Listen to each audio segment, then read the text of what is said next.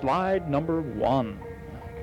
This is an interesting shot of two little baby Sams standing outside of their home somewhere in the Mekong Delta.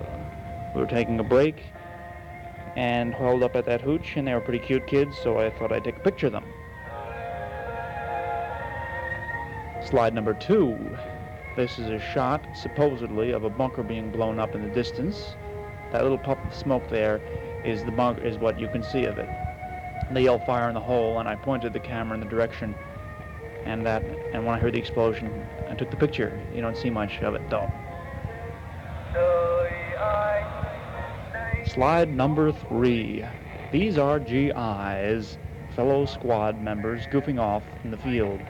That fat one sitting on his knees, named Dwyer, is holding a sign which says Tudia, which we see here and there out in the field. It's put up by the VC, and the literal translation is Land of Death. And it means that there are booby traps in the area.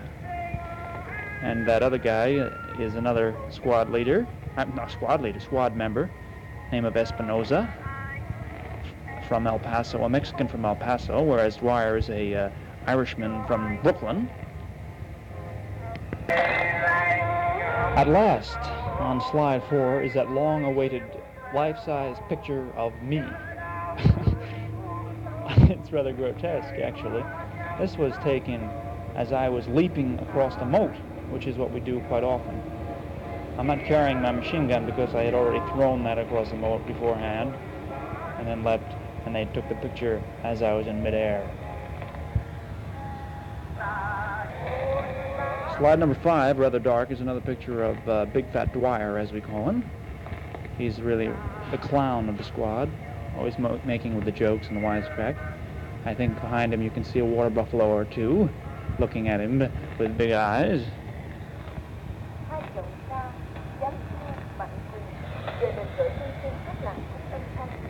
Number 6 is a picture of more water buffalo, which are quite plentiful in this area. They use them to pull their plows to the fields, and they ride them, and I don't know, they might even eat them for all I know. Slide 7. This is taken when we were out in the plain of reeds. I took it because on the horizon you could see smoke rising from where there had been an airstrike or something. I thought it might be rather interesting.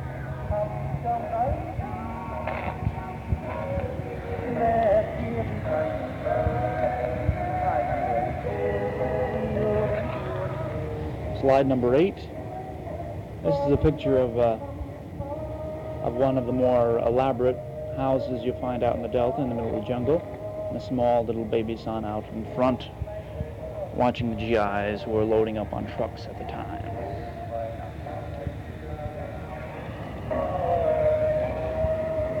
Slide number 9. These 3 individuals are what we call Tiger Scouts.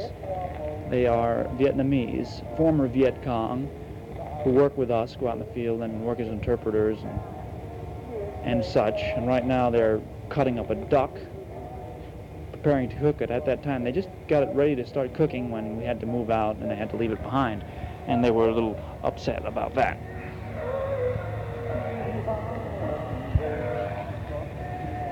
Slide number 10 is a picture of a river and a sampan going down the river with Vietnamese civilians taking their wares to market, wearing the typical coolie hat.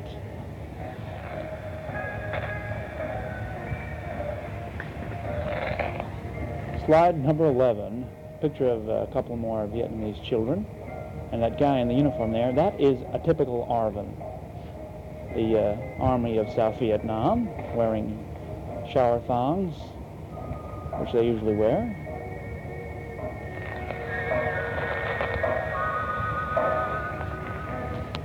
Slide number 12, speaking of ARVN, this is the typical camp that the ARVN use. They call them ARVN compounds, and they're scattered all about the Delta. And one passes them and sees the ARVN sleeping and relaxing as we go out to hump out in the fields.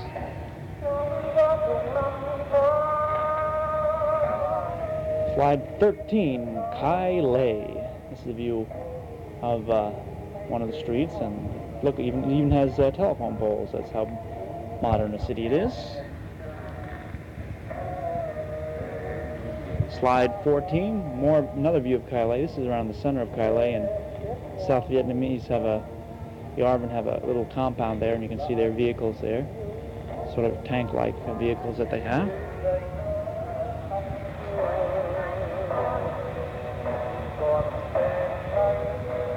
Slide number 15, another view of Kai Lay. Very interesting. See the motorcycles that many of them have, and the buildings that are made of concrete and such.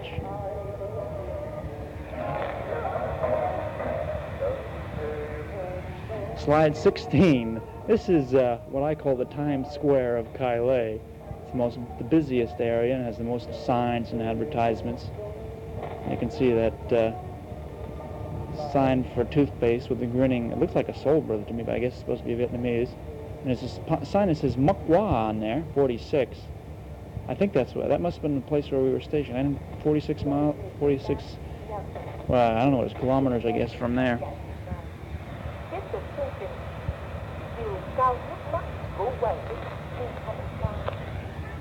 Slide 17. This is a Shell gas station in in Kai Lay, South Vietnam. You can see those Volkswagen bus there, and a Jeep there, the gas pumps. Very interesting.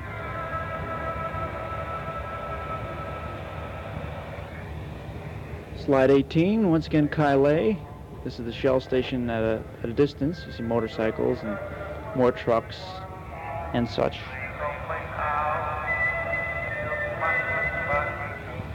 Slide 19. This is probably the oldest building that was in Kai Lay, a church or a temple or whatever they call it. It's kind of in disrepair. I think they were attempting to rebuild it. It's quite interesting.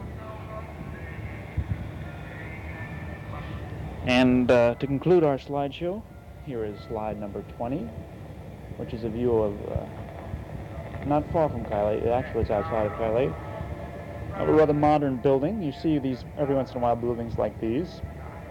I guess very wealthy people live there or something, because a great majority of the Vietnamese people do live in huts made of bamboo and other primitive things that I'm sure you've seen.